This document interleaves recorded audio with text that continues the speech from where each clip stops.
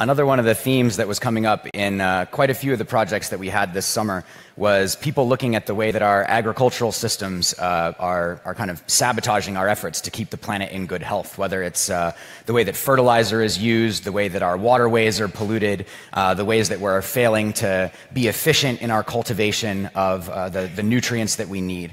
And so the second team that you're going to hear from started to combine a sense that there is this challenge, this insufficiency in the way that we manage agriculture, with some of the incredible science that's starting to come out right now around the microbiome. So I know during this conference you may have heard some of our speakers talking about the incredible impact that it has, for instance, on a human being's health. Things in their gut bacteria on their skin, things that we weren't even tracking 10 years ago can fundamentally determine the shape of our bodies, how quickly we recover or if we recover from diseases. So the next team that you're going to hear from, FarmSpace, is taking that a step into the area of agriculture and thinking about what might we learn from the microbiome in that arena. So please put your hands together and welcome FarmSpace to the stage.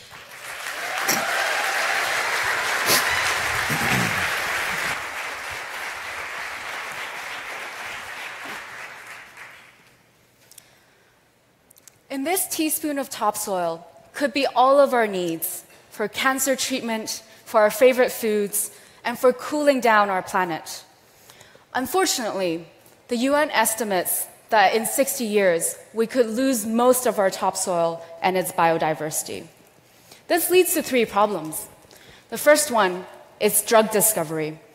Only 1% of soil microbes have been researched, because 99% of them cannot be cultivated in the lab.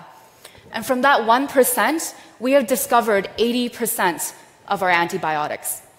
We have barely scratched the surface of the potential of the soil microbiome. The second problem is food production. We could lose 95% of our food that is currently produced in soil. That includes 8 of our staple crops: rice, wheat, maize, that cannot be produced without soil. The third problem is carbon. 2,500 billion tons of carbon is sequestered deep in the soil. And that means if it all is released, it can accelerate climate change. And our moonshot can turn this challenge into opportunities by creating world's largest microbiome bank to sequence and back up soil biodiversity. And to do that, our first product is to create a soil microbiome testing kit, which will allow farmers to sequence their farm soil. Once we sequence the farm soil, we can learn the data pattern, and then we can turn those data into actionable knowledge. So action number 1 is to do soil mining without actually mining the soil, which means with machine learning, we can mine valuable compounds and antibiotic out of the soil data. And action number 2 is current study shows that there is a potential in increase of crop yield by 3 to 20% if we can find right microbial combination which can increase the fertility of the soil. And that brings me to action number 3, which is if the soil is fertile, that also means that soil can now sequester more and more carbon.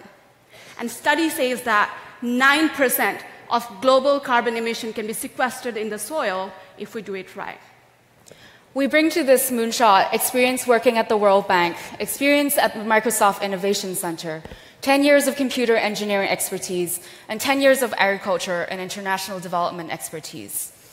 We imagine a world where smallholder farmers do not have to get into debt to buy chemical pesticides because they can grow their own organic ones. We imagine a world where food safety control is preventative rather than reactive, because you can monitor the harmful pathogens in the soil, such as Salmonella and E. coli, before it ever gets into your food. We imagine a world where we can hack the natural process of regrowing 1 inch of topsoil and make it 1 year instead of 500 years. Imagine a world where you can be a soil entrepreneur to sequester more carbon in the world and get paid through the carbon market. All of these worlds are possible.